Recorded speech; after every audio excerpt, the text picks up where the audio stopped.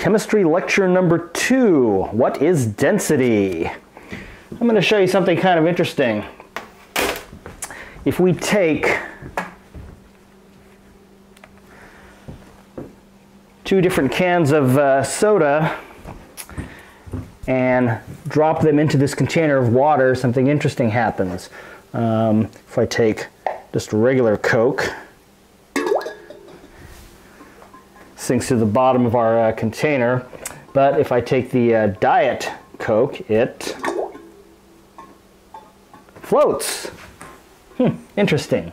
So we have regular Coke which sinks, and then Diet Coke which floats. Now why does that happen?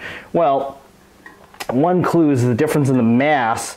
The Diet Coke has a mass of about 385 grams, whereas the one that floats, this one has 369 grams of mass to it. And this little trick works with, I guess, Sprite also. Whoops. Oh, how about that? Okay, well, always test something before you demonstrate it. Okay. Oh, yeah, no, that's right. That's a Diet Sprite. So that one floats, and then the regular Sprite, that sinks. Okay, so we know that mass has something to do with it, but let me show you something different. Here I have a strip of aluminum foil, and this tiny little strip of aluminum foil is 0.28 grams, and if I put it in the water and just give it a slight push to break the surface tension, you should see it slowly sink. Okay, so a strip of aluminum foil will sink. If I take two sheets of aluminum foil and fold them and make it into a box, I'll have a box like this. And the mass of this box is 7.99 grams. So this is 7.99 grams, and the strip of paper, or I'm sorry, the strip of aluminum foil here is 0.28 grams. So this is certainly not as heavy as the box. So the box is heavier, but when I put it into the water, it floats. And I can push down on it, but that won't break the surface tension. In fact, it seems to push back a little bit. So why is it that a piece of aluminum that weighs less sinks, and two sheets of aluminum that weigh more float? Well, one obvious difference is in the size of the volume. The amount of space that this aluminum box takes up is 840 milliliters, whereas this tiny little strip of aluminum, if I were to ball it up and squish it, it would only take up 0.103 milliliters, so it doesn't take up as much space. So volume seems to have something to do with why something might sink or float. So let's see if we can sort of write that out. Now what I'm going to do is I'm going to adjust the camera so we can see the board on which I'm writing on. So please be patient with me while we make a adjustment. All right, sorry for the motion sickness. Okay, and there is my board that I want to show to you folks. Okay, so to sort of summarize,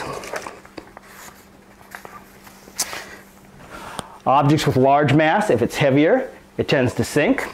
If it has a large volume, it tends to float. All right, so let's combine these two properties.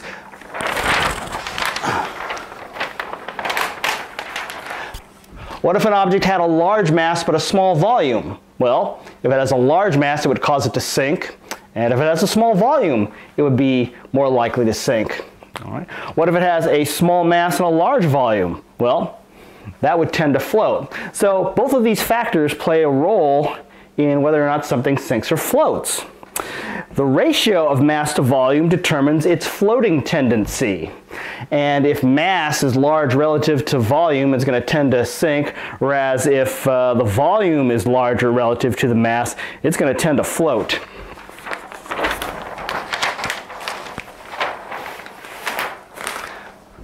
the ratio of mass to volume is called density. All right, and density is just mass divided by volume, and we can use a formula to express it. D equals m over v. M is mass, measured in grams. V is volume, measured in milliliters. And sometimes instead of milliliters, you use cubic centimeters. And D is the density in grams per milliliter. So the ratio of mass to volume just tells you how much mass is crammed into a certain amount of space. And things that are more dense have more matter crammed into that same amount of space compared to other things of equal volume. So, in the case of our aluminum strip, the aluminum strip had a mass of 0.28 grams. That's how heavy it was. And the amount of space it took up was 0.103 milliliters. That's 1/10 of a little sugar cube size. So its density was 2.7 grams per milliliter. The aluminum box, on the other hand, was much larger. It had a volume of 840 milliliters. And its mass was 7.99 grams. The ratio of volume to mass here, this is like 100 to 1, so the volume was almost 100 times greater than the mass. And here, the mass is twice as large as the volume here. Well, in any case, the density of the aluminum box is much less since the ratio of mass to volume is much different, 0.0095 grams per milliliter. All right, so if something has a large volume relative to its mass, it's going to be low density, and if it has a higher mass compared to its volume, it'll have a higher density. The density of water is 1 gram per milliliter, and this is kind of handy to know because if an object has a greater density than water, it will sink. If it has a lesser density than water, it will float. Objects will sink in a fluid if they are denser than the fluid, and objects will float in a fluid if they are less dense than the fluid.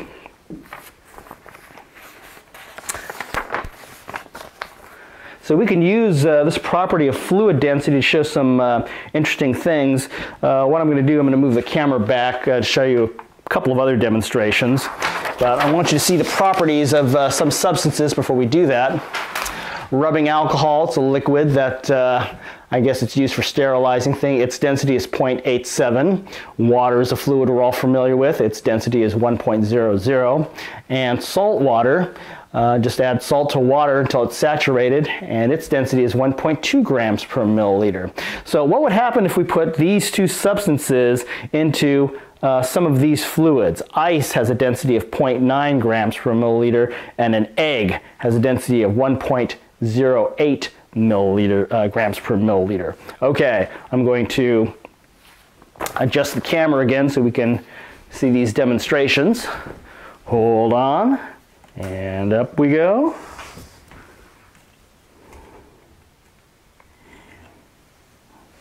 All right. So, there we are.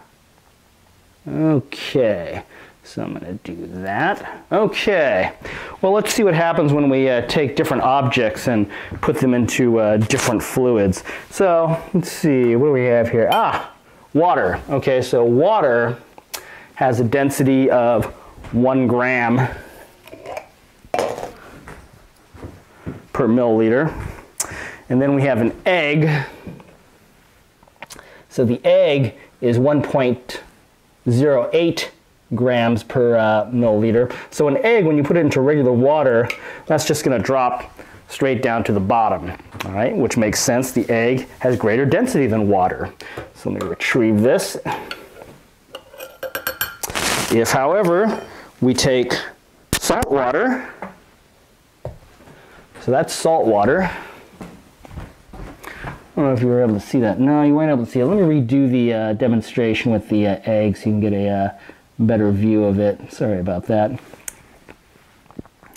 All right. So here's the egg put into regular water, and that'll just drop straight down. And then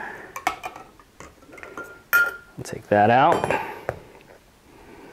And we have salt water.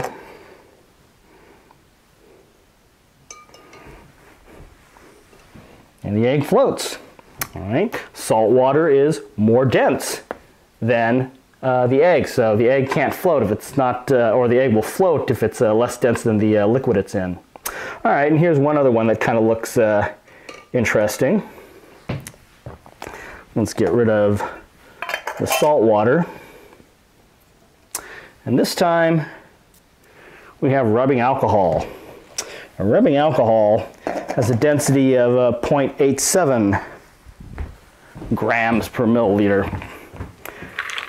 So if I take ice,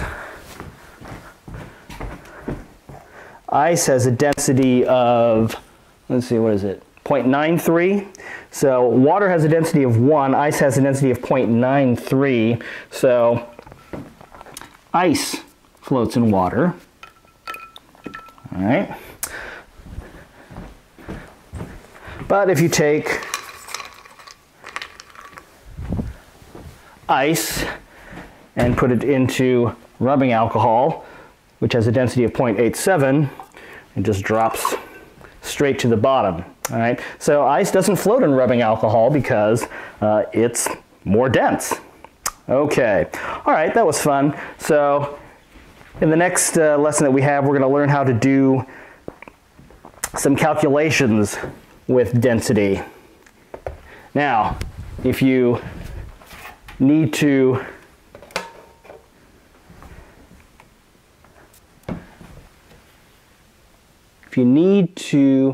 get a PDF copy of this lecture, just go to richardlouis.com, and it's chemistry lecture number 2, What is Density? All right, thanks for watching.